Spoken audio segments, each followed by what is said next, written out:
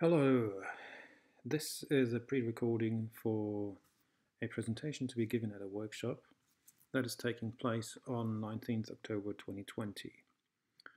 The workshop is online, and so this recording will serve as a backup in case anything goes wrong with the connection. The workshop has two main resources. One of them is this Etherpad that you see here, and the other one will be a presentation. Both are public, and the conference itself, which is the Fachtagung Katastrophenvorsorge, or Conference on Disaster Risk Reduction, has additional materials, but they require login. The content of the workshop is the role of Wikimedia in disaster response or in disaster contexts. The workshop is bilingual, German and English, and this pre-recording will be in English. Okay. The focus of the pre-recording will be on the presentation, which currently is located on line 56, or linked from line 56 of the Etherpad, but this will change during the workshop as content modifies. So here now we are on this wiki page. Brief overview. So I will look at the key take-home message, which is that Wikimedia contributors are engaged in disaster contexts in multiple fashions, and they would like to collaborate with others who do the same. And the presentation is available in multiple file formats. I will actually go for the mobile version from now on. And if you need some metadata about it, about the session, that's here. If you want to cite it as here, this is also where you will find a copy of the recording. And in order to get back to the Etherpad, just go back to the About page, or the About section. Then, in terms of introduction, so in case of a disaster, lots of people kind of try to help. And humanity has a long tradition in doing this, and this usually involves people who are experts in this kind of disaster or in disaster mitigation, as well as lots of volunteers. Some of the people who get involved, they concentrate on missions in the disaster zone. Others work on evacuation measures, and others work on preventive measures. Whereas, and these are like on-the-ground responses, and then yet others sit down on their keyboards to try to contribute to the digital response. And a classical example of digital response is disaster mapping.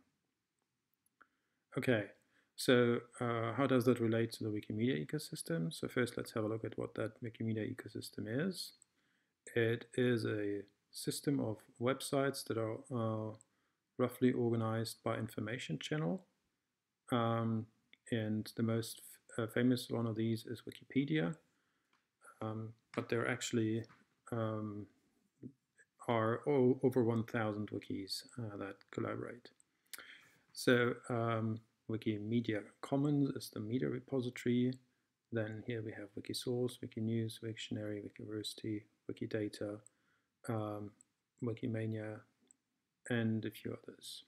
MediaWiki, which is the software, and then Wikimedia Foundation is the organization that owns the trademark and runs the service. But all of this is driven by a community that wants to share the knowledge that humanity has already acquired, ideally in the languages of the user. So most of these projects exist in multiple languages, Wikipedia in 300 of them, and most of the others in multiple other languages as well. And disaster-related activities do happen on essentially all of them, but to different degrees. Now I will show a few examples. The disaster activities that I'm going to report about are to some extent inspired by OpenStreetMap, which has a dedicated arm called Humanitarian OpenStreetMap. And This there is no clear equivalent in the Wikimedia ecosystem yet. The closest that we have is a group called the Wikimedians for disaster response, under whose umbrella I'm giving this talk today. So OpenStreetMap has found its place in the junction between the on-the-ground and digital responses already, and this is especially true for humanitarian OpenStreetMap. So let's have a look at a few things that OSM does. First, it is a digital native community and platform, and it interacts with a number of traditional disaster management workflows. Its main product is a map or map layers, and those map layers, they can be used by first responders on the ground when they're online, for instance, to navigate. They can also be used on the ground offline because you can print the map or different map layers or different parts of the map.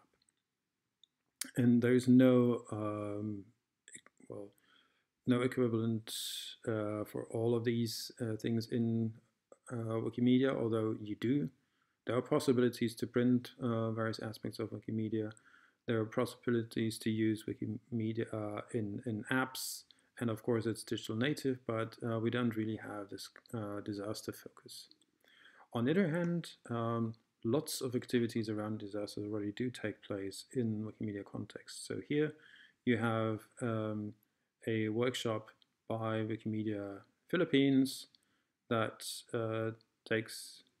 actually this was Wikimedia Indonesia, that participates in OpenStreetMap mapping in the Philippines. And yeah, so Wikimedians participate in both organizations. Then here is an overview of countries that have provided assistance to Japan in response to the 2011 Tohoku earthquake. And this is just an example of the kind of information that is being gathered on disasters on Wikimedia platforms. And importantly, the information is always available in multiple languages. A good example for the multiple languages is this photo here, which was used in a number of languages on the article about the Ebola virus, because it illustrates basically a hospital and two healthcare workers that are caring for an Ebola patient. And if you click on this image, then you get a list of many different Wikipedia articles that are using this image. Another thing that Wikimedians do is they integrate the texts they write, the Wikipedia articles, not just with images, but also with audio and video materials if available, so that sometimes the complex patterns like the distribution of the waves from the 2004 Indian tsunami and how it affected not just South Asia but also Africa. So these things can be visualized for the Wikimedia user. Then the Wikimedians also gather information about disasters in a structured format that can then be queried through the Wikidata query service. And so this is especially interesting for machines and automated processes because this information is available not just for humans to use in lots of languages, but also for machines, so it can become part of services. Other things that Wikimedians do are documenting the context of disasters. So for instance here, the cultural heritage sites, some of which might be affected, as was the case here in Nepal after the earthquake. And not just like cultural heritage sites, but also immaterial cultural heritage like customs. So for instance here, burial practices during the Ebola crisis in West Africa, because they became an important component of mitigating the risk by the virus.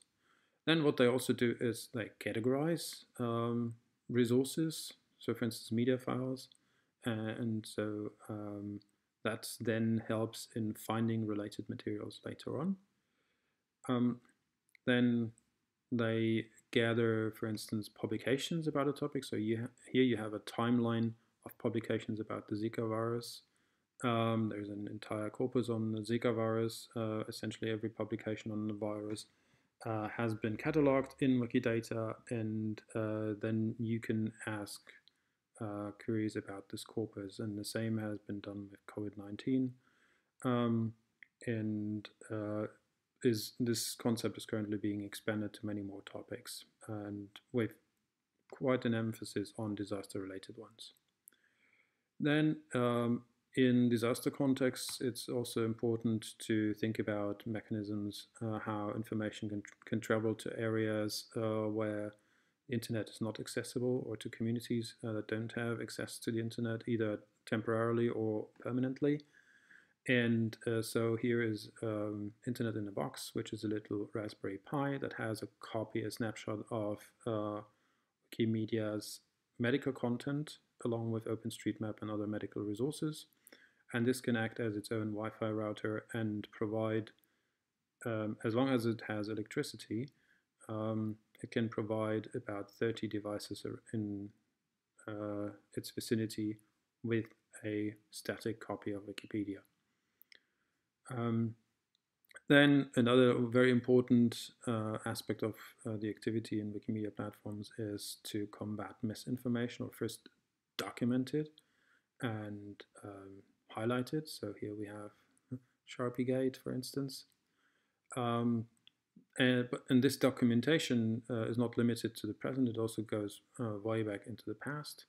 So it covers past artwork about disasters, it covers documentation of historic disasters, and it also covers commemorations of historic disasters, like the 1985 earthquake that was commemorated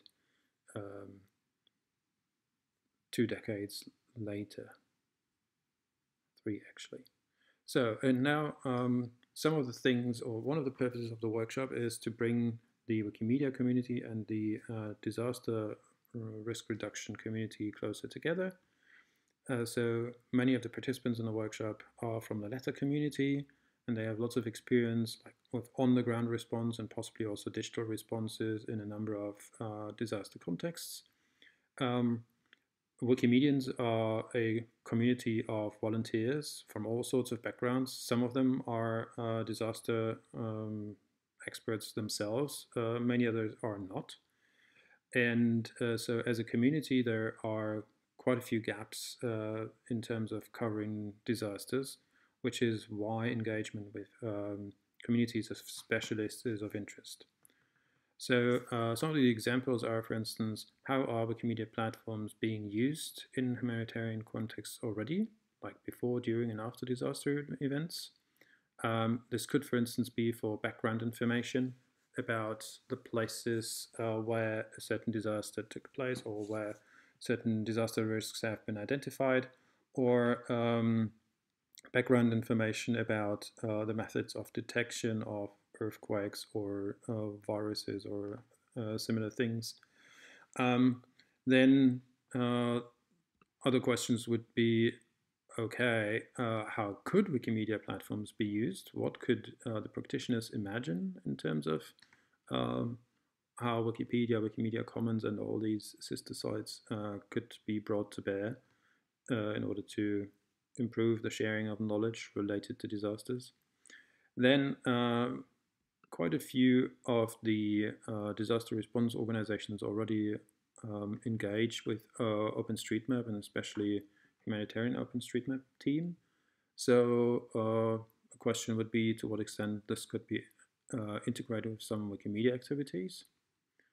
Then if there are individuals or organizations who are interested in helping improve Wikimedia content related to disasters or humanitarian activities, then that would be very useful to find out.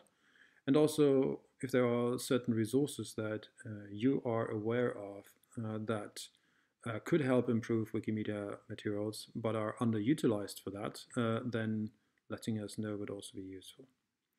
So in the workshop, I hope that this will not be a monologue, so I want to encourage people to actually pose questions in between. But for those of you who are just listening in here, the main thing to take away later on or to follow up on would be a few additional resources. So here are a few pointers to, for instance, events organized by the Wikimedians for disaster response, or papers about the role of Wikimedia in breaking news, which often is disasters, or presentations by Wikimedians about certain aspects of their coverage of disasters, or a presentation about specific kinds of disasters like volcanic eruptions. And there are also things like here, a paper about the actually uneven coverage of floods. And here's a paper about basically the ongoing COVID-19 pandemic. There are various ways in which you can participate. So the Wikimedians for disaster response, they have a web presence. And then they also have a list of ideas of what could be done, how Wikimedia could be engaged in disaster contexts. And then there's the Etherpad for this workshop that will hopefully remain accessible for a while, and certainly during the workshop. Then if you want to contact me, there are a number of possibilities. And with that, I'm going to finish the video, and it will then be uploaded to Zenodo, where you can find it under this address. Thank you.